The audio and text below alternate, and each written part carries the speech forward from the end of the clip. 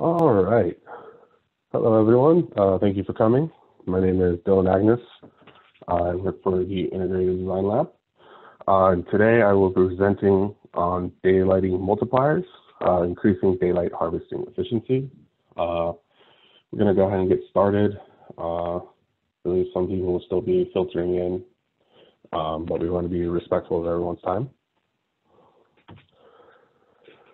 So the IDL is a nonprofit. We're dedicated to research and development of high-performance buildings in the Intermountain West. We currently have 7 employees. This lecture, as is a couple of our programs that we offer, is sponsored by the Idaho Power Company. Normally, I would be giving you lunch while presenting this, but due to COVID-19, I apologize. We're not doing any in-person operations at this time. But most of our stuff is available. Our services are available online through Zoom or phone conference. So one of those is technical design assistance. It's broken down into 3 phases, separated by scope of work. So the more work there is, the higher the cost. So if you would like more information or to get in touch with us about that, please visit our website.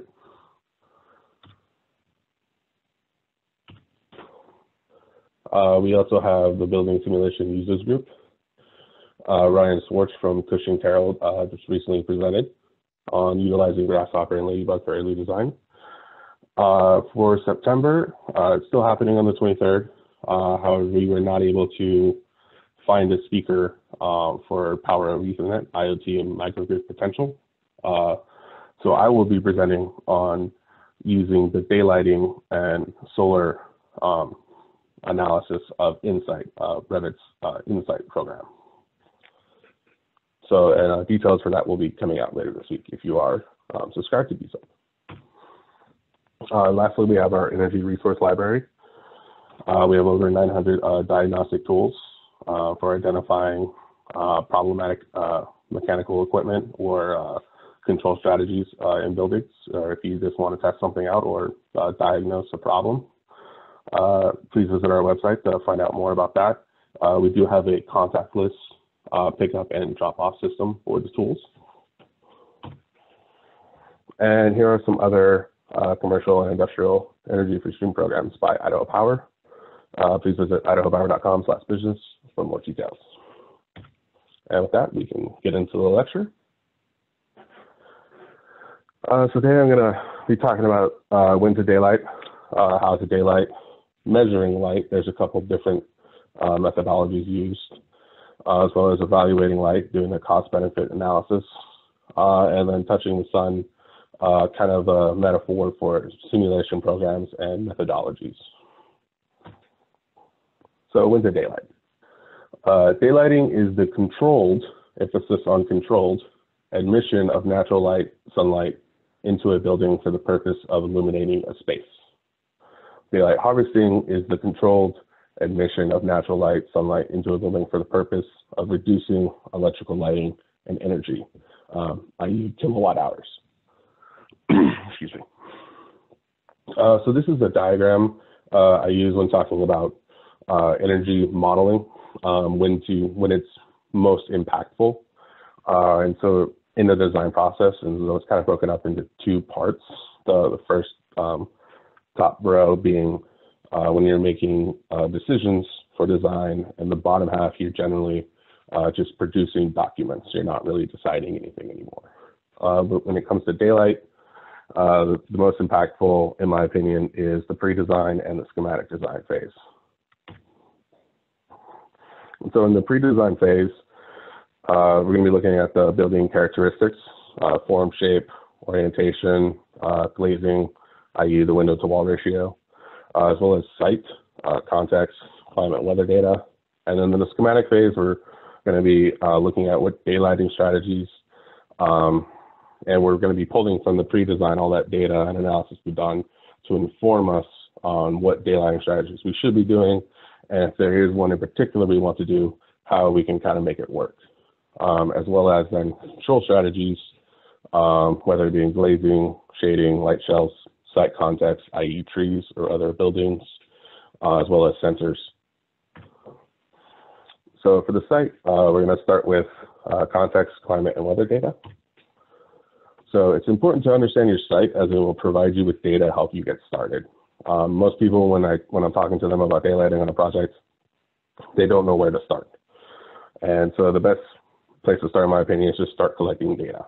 So for example, what strategies, if any, are the surrounding buildings using? So your site's there. Sorry, I forgot to get people. Your site's there, but note the orientation and width of other buildings. If possible, conduct a survey or a study of the surrounding buildings. And me being a building scientist, I have no qualms, going up to people and just asking them, hey, what do you like about the space? What's wrong with it? Are you comfortable? Is there glare? Things of that nature. But also, your buildings should take advantage of the sun path as relative to the latitude and longitude.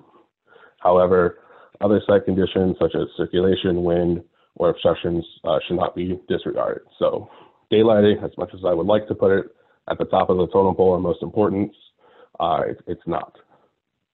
So don't let it be the end all be all for decisions. So starting off with collecting that data, I like to use a site called WeatherSpark. It's just it's free, and it's just kind of a collection of data from weather stations around the country. And it's presented in you can get the hard data where, it's just the tables and the files, but the visualization of the data I found is very helpful explaining to clients. So you're going to get kind of a summary, but what we're interested in for daylighting is the first portion of this, which is about the sky. And so with the sky, it's going to give you your sunrise and sunset with daylight savings accounted for. And so this is how much potential daylighting hours you have for your site or the city where your site is located. And it will actually break it down and give you how many hours are available in a given month on a given day. And it will draw this trend line for you. And so you can see when you want to be maximizing your daylighting and when you're going to have least available. The other thing that's really important is weather data involving just the sky, so clouds in particular. So overcast versus clear. So you'll notice in June, we have a really, really big uptick in the availability of sunlight because it's just clear. And so you can see there's a gradual drop off, not as immediate as we are gaining it, and it levels out. So basically from the middle of June to kind of the end of September is when you're going to get the most bang for your buck if you're implementing daylighting strategies in Boise. And so, like I said, it's basically taking the data from a file, putting it into a table, and then visualizing it further by giving you this graph. And I would like to show you that real quick. So here's that summary. So we're going to click on it, and I'll just drop you down the page to where it's located. And you can click on, so like say we're interested in the month of June because there's such a gradual uptick. So we're going to do that. It's going to give you the entire month of June from here to here, the 30th, as well as the next month and the previous month. And it's going to give you all the averages of the month of June. And if you wanted to go even further and say we're going to look at the 8th of June, it's going to give you the averages for that day in particular. Now, you don't necessarily need to go this in depth. I'll do it when I'm doing a lead certification, and they're not doing the standard certification where they want to, instead of doing 365, 9 to 5 throughout the entire day of the year, that lets you pick an individual day and then an additional day depending on the original day you took, etc., based off a table. So that's where that's helpful using and trying to get the bright day so they can meet certification. but there's that option. So, fun fact, the first weather report was forecasted on August 1st, 1861. That was by Robert Fitzroy, who's a vice admiral in the Royal Navy. He created what we now know as weather stations, and he collected data via Morse code in real time. So there's kind of an image of those initial ones, and giving you an idea of what we have today is these are all the weather stations. There's actually more, depending on the color, there's multiple weather stations, but we have quite a bit of data we're collecting on weather.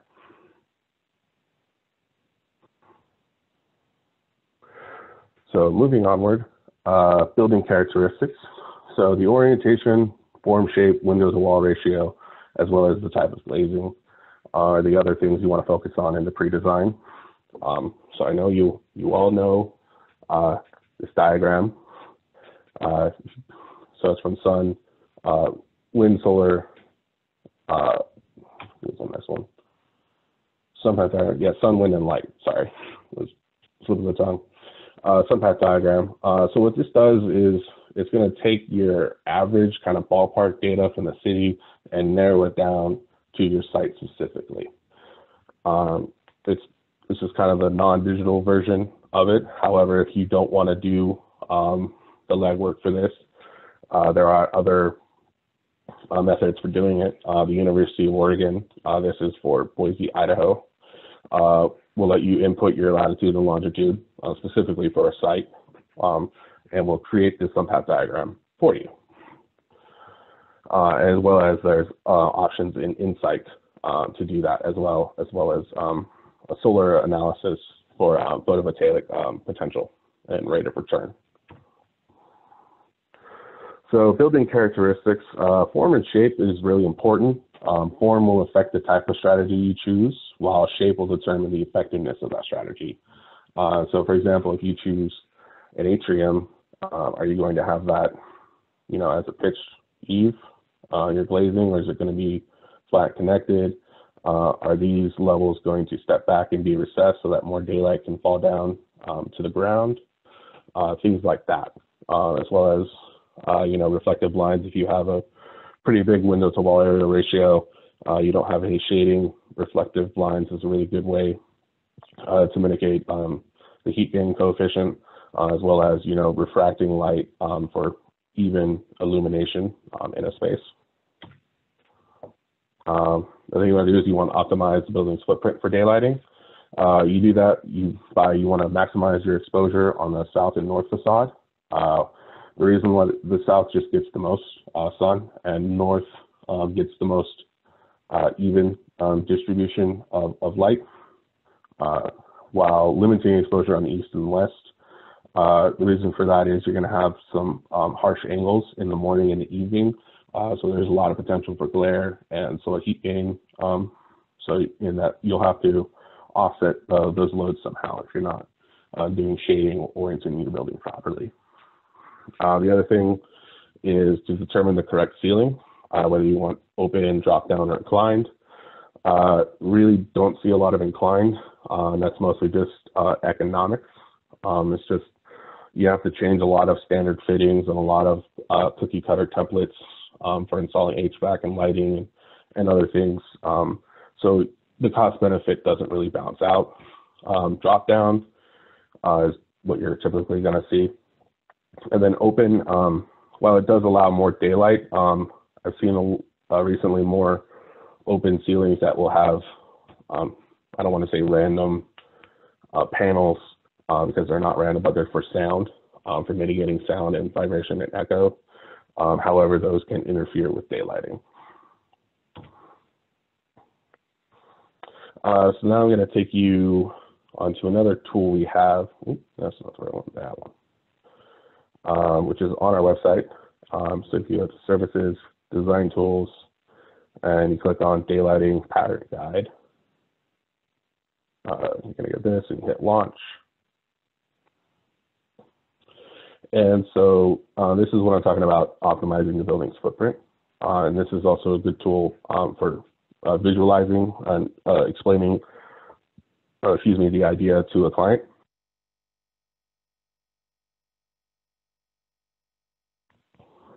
And so this is a free tool you can use.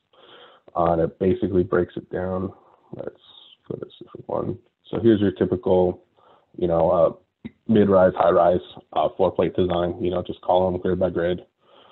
And so 55% of the floor area is above 300 lux on a sunny day.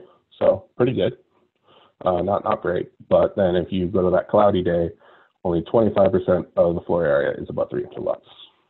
And so that's where using that data we previously talked about from WeatherSpark or other sites, you can determine, how effective your daylighting strategy is going to be on a clear day versus cloudy day, and what you can do to increase that. And one of those is building form. So, for example, this one, 100% of floor area is above 300 lux on a sunny day. And then when you go to a cloudy day, 90% of the floor area is still above 300 lux. So only a 10% drop.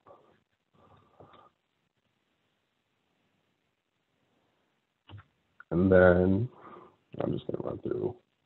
So then the other thing is the interior programming of the space.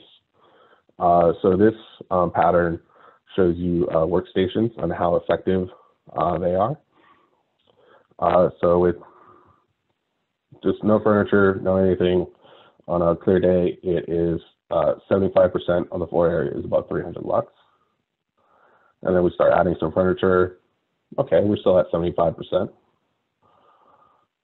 And then we start adding some height to it, so closing off some things, still at 75%, so that's pretty good. And then we start adding some partitions, now at 65. Now we start adding additional glazing and dividers, 60%, more partitions, 45%, increasing the partitions, 35%. So you get what I'm going with this. And then if we have, the typical 72-inch panel height, we're at 25% of the area is above 300 lux. And say we just added clear glazing to a lot of those panels, that only gives us a 5% increase. So the interior programming of the space is also important for the efficiency of your daylighting strategy, as well as if you're going for daylight harvesting, increasing your rate of return. And the last panel guide I want to show you on this is the glazing area, because typically the first question I get from someone about daylighting is, well, can we just increase the glazing area? And so it's that same space with 10% glazing, 0%, 15%, 35% is daylit, 45%. So it does have an effect, but eventually it does fall off, and then there is a cost associated with increasing the glazing to window to wall ratio. So generally, I found it's more effective and more economical to try to optimize the efficiency of your current glazing or strategies rather than just trying to brute force it. And that's a full floor to ceiling height is 95%. And so of this pattern, this guide, there are 19 patterns you can choose from to kind of demonstrate different strategies or control methodologies, or just explaining why daylighting is increasing or dropping off depending on a strategy or arrangement of the space.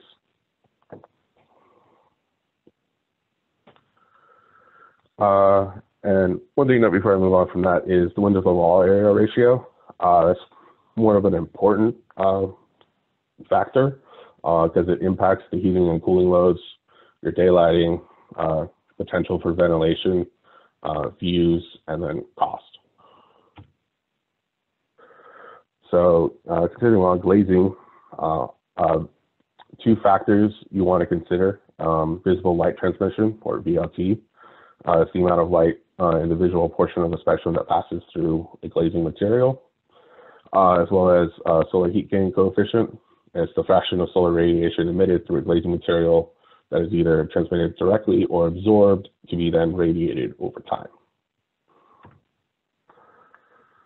And so it's kind of displayed in two different types. It's either as a percentage or a factor. So VLT is expressed as a percentage, and you see VT, it's just a decimal form of the percentage. So a VT of 0.67 would allow 67 transmission of light. The reason why we have those two different factors is decimals are easier to work with in equations than percentages. So the solar heat gain coefficient, you want to take a look at the U factor, the thermal bridging, as well as the heating and cooling loads impact. And so it's kind of tied to the visual light transmission. So the higher, generally the better your solar heat gain coefficient is, the worse your visual light transmission is. So you want to try to find that compromise and balance it out to get the best of both worlds. There is another unit of measurement that's not commonly used. It's SLG, which is that ratio between solar heat gain coefficient and VT. It provides a gauge of relative efficiency for different glass or glazing types. The energy performance rating isn't always provided. The reason for that being is it's kind of variable. It really depends on kind of where you're installing it in the climate. So it's kind of hard to nail down that ratio. So we can do all the math we want, but until we actually install it and collect the data, we won't actually know how effective that is. So one program you can use for looking at a multitude of features for glazing is Windows 7.7, or the current version is 7.7. And no, I'm not talking about Microsoft. There's actually developed by LB&L, National Laboratory. And the majority of manufacturers put their data onto this, onto this program, just because they kind of would like you, there it is. They would like you to pick their product for your project. So this is what it looks like.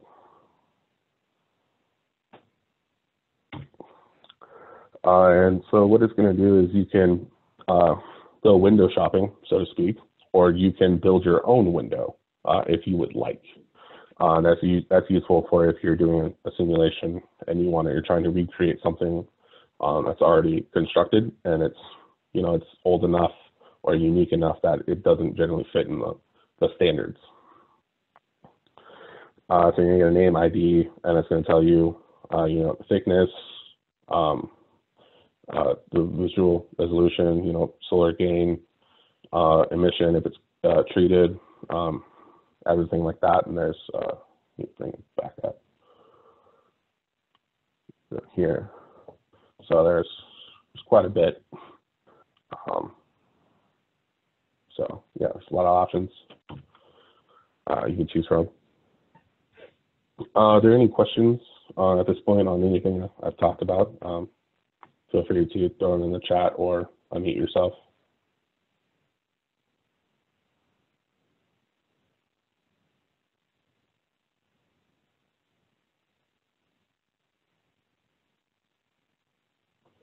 Okay, then just press on. So measuring light, there are two units used. You can kind of think of it, one as US customary and one as metric. The metric one being lux. 1 lux is the amount of light from the same source at 1 meter. You'll typically see that value used in LEED V4. The other unit of measurement is foot candles. It's a unit of measurement for code compliance. 1 foot away is equal to 1 foot candela, or 1 lumen per square foot. You'll see in IEC 2015 or IES their recommended foot candles per space or space type. And so two of the ways we interpret that unit of measurement is spatial daylight autonomy, or SDA, is the percentage of a space that can meet daylight most of the time.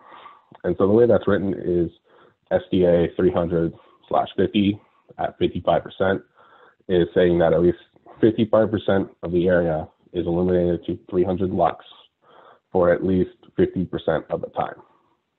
So And so depending on what unit or standard you're going for, this will change. But generally, 50% of the time is kind of uniform across the board. The other way we interpret it is annual sunlight exposure, or ASE. ASE is the percentage of space that receives too much illumination, resulting in glare. So it's written as ASE 1000/250 at 13%. And what that means is that it's saying is no more than 13% of the space receives more than 1,000 lux for more than 250 hours per year. And generally, based on the standard, you want a high SDA and a low ASE, but they're very linked. So, generally when you're increasing your SDA, you're going to be increasing your ASE, and the way you offset that is through control strategies, such as, shading, blinds, light shelves, exterior shadings, louvers, etc. Another one is useful daylight factor and illuminance. UDI is the percentage of time when useful daylight is available. So that's an estimate. If you see that for like a city or your site or an area that you're working with, it's basically someone's taken the cloud data, the weather data, and factored in when the percentage over the year of how many days where there's useful daylighting available. And DGP is an index, daylight glare probability is an index that is used to measure glare from daylight. It's an index that considers vertical illumination at the eye level. So this is kind of still an open for debate on where the min and max and the range is. Eventually, this daylighting building scientists, we would like to get a graph similar to the ASHRAE standard for comfortability in a space. We're not there yet, mostly just because there's a lot of data that still needs to be collected, but also there's just a wide range of, some people are okay working at a desk where the sun is in their face. Some people prefer to work in a cave, and they say, yeah, there's enough light. So it's just a wide range. So it's kind of hard to narrow down the average recommended. Daylight factor is the ratio of indoor to outdoor illuminance, typically used for analyzing light uniformity. And as I mentioned earlier, IES, the Illuminating Engineering Society, they have a listing in their handbook for recommendations on space type and what they recommend for foot candles. So I would just recommend Googling IES foot candle recommendations, and generally some manufacturer has interpreted that or just copied it and presented it as their own PDF for recommendations to use with their products. So evaluating light. This is from CBEX 2012. And this is just giving you a range of what lighting control strategies are used. And you'll see that typically the daylighting strategies are more heavily used in larger buildings. The reason why that is because there's a high variability of return, and you're generally going to get more return over a larger area than you would of a smaller building. So speaking of that return, daylight is kind of broken down into two categories. We have the energy benefits and we have the non-energy benefits. So energy benefits being a measurable difference that can be calculated and used to project savings for a cost-benefit analysis. So kilowatt hour reduction, reduction of maintenance, data analysis for trends, so refining the system, making it more efficient over time. Non-energy benefits is the unit measurement still being debated. So productivity, people, we like it when there's natural daylight, air, we're human. So we're more productive that way. As well as, with all of the screens that we have today in our lives, it helps, regulate our sleep cycle, the melatonin, as well as, just overall wellness, kind of just eliminating unnecessary stress and hardship, on someone working. So, that can result in a reduction of sick days, as well as, higher productivity. So, but that's still up for debate as far as getting hard numbers for. And so this is from Lutron, their lighting manufacturer. I'm sure you've heard of them. And you'll notice that on their rate of return on the right-hand side, there's no singular percentage. It's always a range. And the reason for that is all those variables we talked about so far, location, climate data, orientation, window to wall ratio, glazing type. There's a lot of things that go into how effective daylight can be for your building. And so depending on how much you invested in that will determine, how much you'll save. Other factors, such as, just your utility company, their cost that they're charging per kilowatt, as well as, their non-peak hours. So, that's high-end trim and tuning, turning lights off and on when not being used. And then daylight harvesting, 25 to 60%. It really just depends on everything I mentioned earlier. But then a lot of this layering on top of the initial daylight harvesting helps reduce your kilowatt hours over the years, so it can help make that case to a client. So presenting them individually, and then as well as layering them and showing them how effective it is for integrating these strategies across the building or just in a particular space where you're interested in doing it, and how it can increase your rate of return. So what that looks like visually. So here's a graph of basically the energy used if you just left the light on and had no occupancy or vacancy sensors. And then eventually, in the day, hopefully someone puts the light off or starts flipping lights off. And, then it goes off, and you have your emergency egress lights or security lights that stay on. And eventually at some point those will go off too, and then start all over. And so what this green line is the reduction of kilowatt hours used through, last movement triggered. So occupancy sensor senses that 10 minutes later, shuts off the lights, or you have dimming capabilities, or there's the occupants keys themselves, or your daylight harvesting. So there's enough light available. So we're dimming the lights and bringing down the load. And so this is what you're trying to capture with all those control strategies, as well as just allowing daylight into the building in the first place. And so that kind of looks different, or I shouldn't say it looks different. It's interpreted differently depending on who you ask. Now, if you ask IECC, what they're going to tell you the daylight zone is this red line, this outline. So if any lights you have in here that have a photo control sensor and are dimming in response to daylight harvesting, you're going to get credit for. However, say you've designed the facade and you've implemented a couple strategies and your daylight's stretching to where the blue zone is, you're not going to get credit for that. Even though you can measure it and you can define it based off the current understanding of the code, you only get credit for that. Now, the green outline is what LEED interprets it as. So if your space type falls under the type that it needs to be daylit, either occupied or non-regularly occupied, it's going to take into account the full area. And then so say you daylit to all the way to where the blue zone is, you're going to get credit for that percentage. You're not going to get credit for the other percentage of it, though.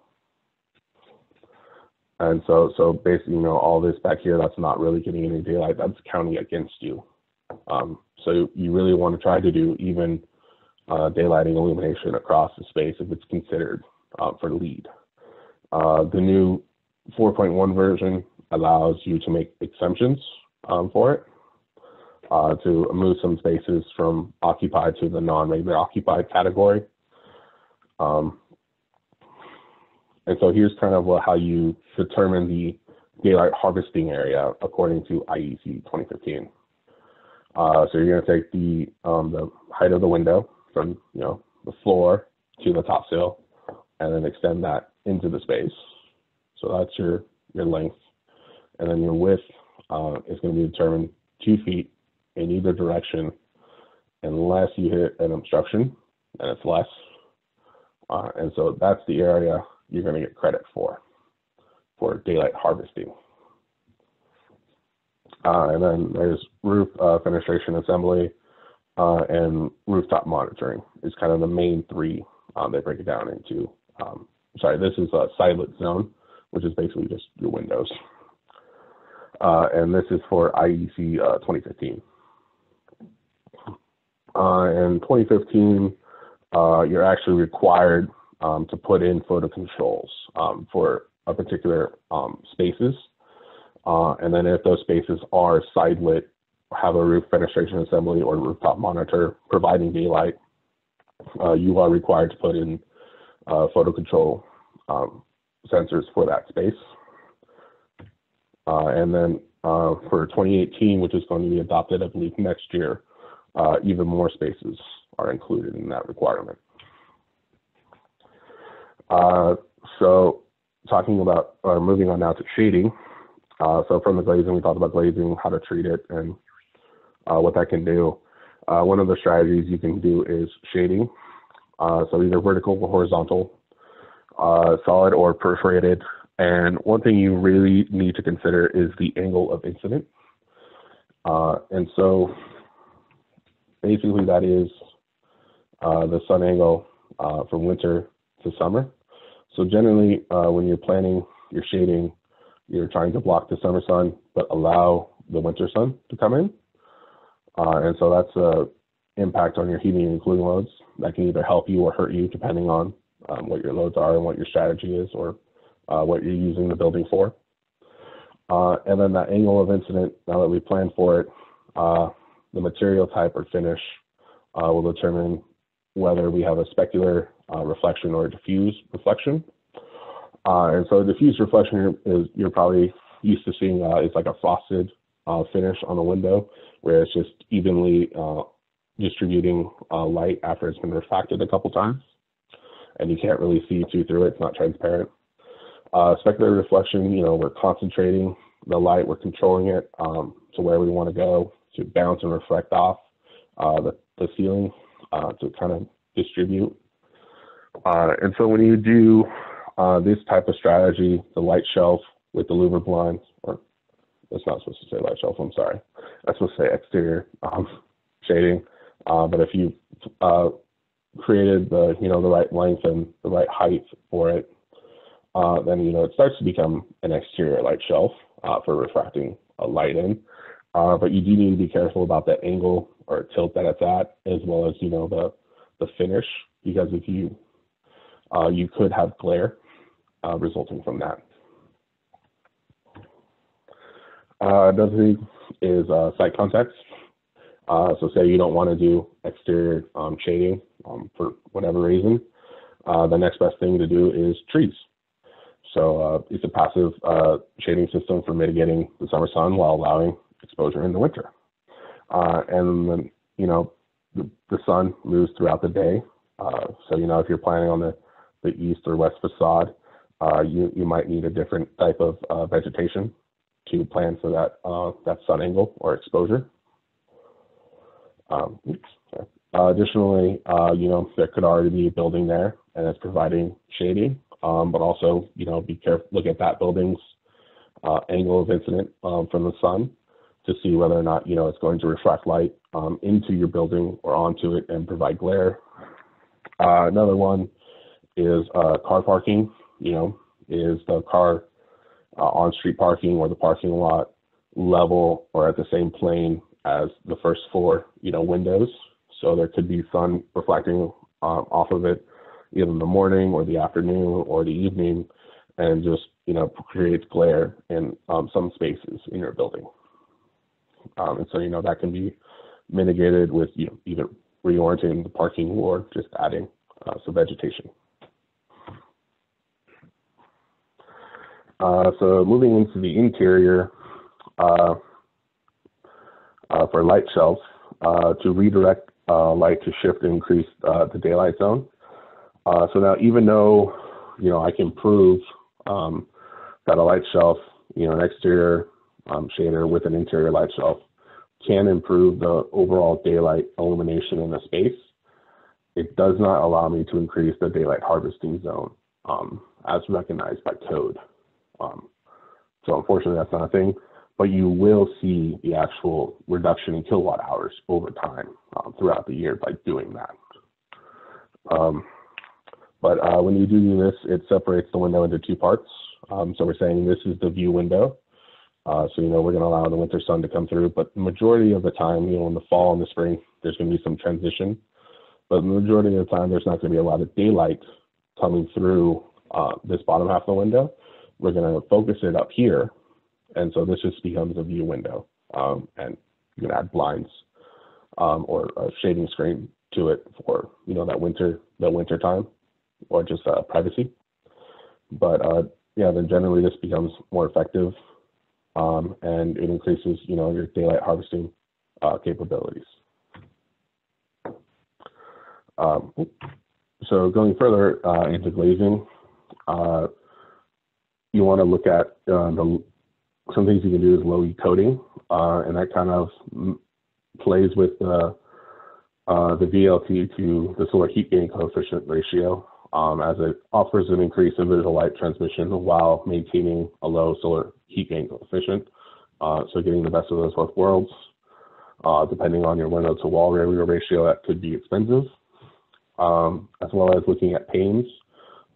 Typically, you're going to see the diagram on the left, double pane with insulation, but you can go further than that if you would like. Adding more panes, though, does mess with your angle incident and how light is going to be diffused into the space, so you have to plan for that. That's just because it's passing through more material plane, so it has greater chance of being affected and changed. And then sensors, so on the right is typically what you're going to see for a daylight harvesting system. You have the fixture, you have the window for the source of daylight, and then you have a photo control sensor, which is taking into account either electric light and daylight, or one or the other, depending on how you have it set up. That sends that data to a controller, which then sends it to a dimming unit, which will then tell it the percentage of how much it should dim because of the amount of available daylight. And so typically the three main strategies you'll see is open, closed, or hybrid. Open, kind of being an oxymoron, only takes into account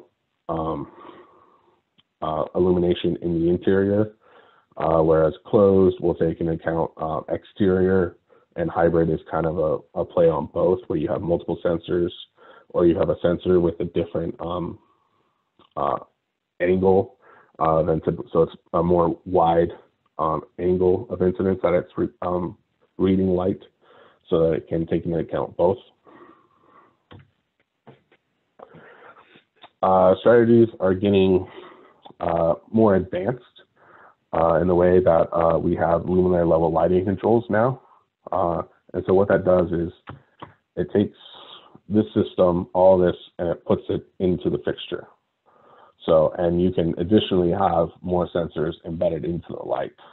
So, infrared, we have the light sensor, status indicator, motion sensor, receiving signals, sending signals, upgrading the software, patching it, and more. Like you can actually have a thermal camera embedded into your light as well, or say in a router and receiver, so for Wi-Fi internet data.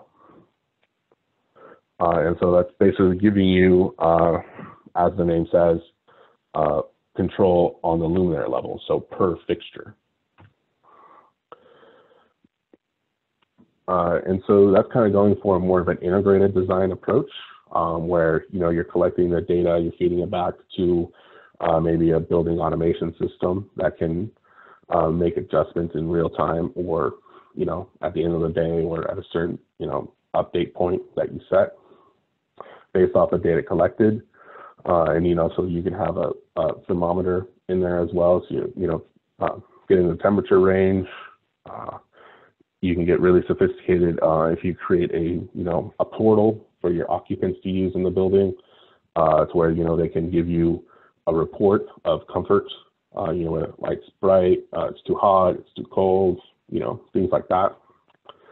And it's also a way to fine tune your building strategies, as well as, identifying trends to help validate that rate of return, as well as additional recommendations so that you can get further savings. And so that's kind of what control systems will do for you.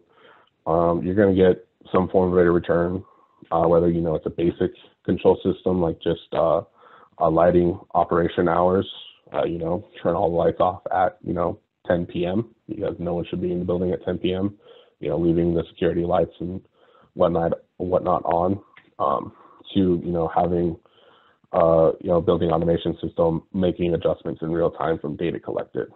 It just depends on the investment, what level of the project is, and what the rate of return you're looking for. So now I'm going to talk about some of the programs that are used in the industry. So Radiance, Lightstanza, Honeybee, and Insight. I'm a big fan of Radiance. I use it. It's a suite of tools performing lighting simulations originally written by Greg Ward. It includes rendering as well as many other tools for measuring simulated light levels. It uses ray tracing to perform all lighting calculations, accelerated by the use of the Octree data structure. It's a command line interface. There are no buttons, no drop-down menus, nothing like that you would typically find in a software program like Revit or SketchUp or something of that nature. The reason why it was developed in the 70s and the 80s under government funding for just figuring out what we can do with computers. So it does not require a 3D model, but if you want to use one, the most common is SketchUp, and that's what I use. If you would like to use Radiance but not deal with the command line, it's a high learning curve. Radiance is a really good daylighting program, but it has a very, very high learning curve. So if you don't want to do that, there's a company called Lightstanza. They basically give you the buttons and the drop downs that you can use from your SketchUp model to basically run lighting analysis, whether it's a massing form study or you wanted to produce documentation for your LEED certification. This program they offer can help you. Radiance is free, Lightstanza is not. And so if you're not using Radiance, I would recommend using Honeybee. It supports detailed daylighting, and it tends to be most relevant during mid and later stages of design. The reason why I recommend it is it's essentially a user interface for Radiance. You do have to pay for it though, but as far as it gives you a lot of flexibility that was originally found in Radiance. So the good thing about Radiance being open source free, not having drop downs or buttons, is that it gives me the ability to create my own buttons, my own drop down menus, my own standards and features that I want to use, or libraries of materials and workflows, etc. Honeybee allows you to do that just through a user interface that you're more accustomed to. And it uses Radiance as the engine, as well as it's applicable for Energy Plus and OpenStudio, so running energy analysis with your daylighting and lighting analysis. So that's why I recommend it, as well as you can import and use data from the Berkeley Lab, CERM, and Window programs, Window being this one I showed you earlier about window shopping. It accomplishes this by linking the simulation engines to CAD and visual scripting interfaces such as Grasshopper, Rhino, or Dynamo and Revit plugins. Insight is Autodesk's utopia, where all geometric construction, simulation, and analysis takes place in one software program. Plugins are acceptable in this ideal. So typical energy modeling programs are often, so this is why Autodesk made Insight, was they believe that typical energy modeling programs are often complex for architects to use during the early stages of design, resulting in building performance analysis being performed at later stages. The architectural profession lacks established methodologies and protocols that incorporate performative analysis into early stages of design. So Insight would like you to basically conduct energy simulation, daylighting analysis, studies earlier in your design process, which can be a little bit harder because the data is not always available, or if it is available, it's kind of segregated into different phases of the design process, as well as different languages depending on the software program that's used. And so Insight's trying to be a solution to that, to allow you to do all of that in one model, one software program, which is Revit. And so the left is kind of what Insight is trying to, the goals it would like to do. But before I get into that, I want to say Ian Malloy, he's a senior product manager at Autodesk. He's basically in charge of Insight. That's his baby. And he says, the point from day one is not to quantify the amount of energy, but rather provide the opportunity to enable a conversation with the architect, engineer, and client. So Insight isn't meant to be a one-to-one replacement for doing detailed energy analysis or daylight simulation. Rather, it's meant to give you direction and accuracy. They want you to do it from concept to detail. They would like to have a conversation between the architect, the engineer, and when applicable, the client. One model to rule them all. And they would like you to do it on every project. Whereas the right is typically how the process is that they view it as, which is we need to know exactly where we are, and we need to know the exact heading in which we're going. It's typically happening at the detailed design process, so where you're producing documents, not making decisions. So it's pretty easy to know where we are and where we're going at that point. And you typically have a specialist or an in-house engineer that does it, and you kind of just bring them in at that point when you need that verification. And so what they do is they typically do it in a separate model.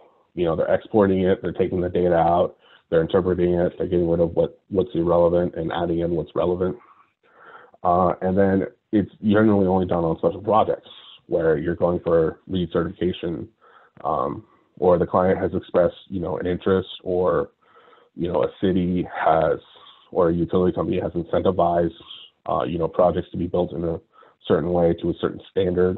So you're trying to go for that.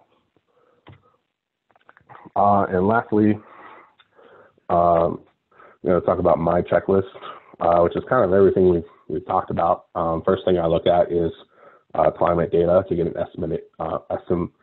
estimation of available daylight, and how effective is that daylight. So looking at the clear to the overcast, what's that ratio?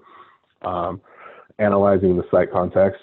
Are there other buildings there? If it's a renovation, talking to the building occupants that are there, what they like, what they don't like.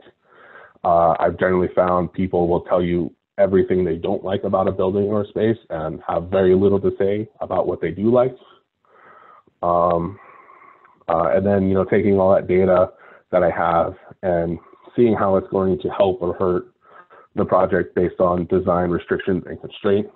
And then, what am I going to do to address that? And then typically my baseline is the LEED v4, be updating that soon to 4.1 as soon as I get more familiar with that. But the standards there are pretty good, uniform, to kind of give you a baseline estimate on how your building's performing. And so, I do that standard, and then I do additional simulations for the perimeter and or the daylight strategy areas, so where there's daylight being applied explicitly, as well as then I do a simulation for each of the spaces. And so that kind of gives me levels of data so I can see how effective a strategy is or certain space is performing, and why that is, and explaining that to the client. And then doing the what ifs. What if we increase the windows to wall area ratio? What if we remove the interior partitions? What if we added clear stories or a skylight, as a secondary daylighting strategy, etc. And out of those what ifs, I'll make my recommendations based off of the design restrictions, constraints, as well as the economics of the rate of return, or how likely it is to be implemented based on cost. So that's generally what I do, and then I'll come back and do it all again from the standard, from the perimeter daylight strategies to spaces, and rinse and repeat until we get the finalized results, and publish those for them to use. So that's all I got.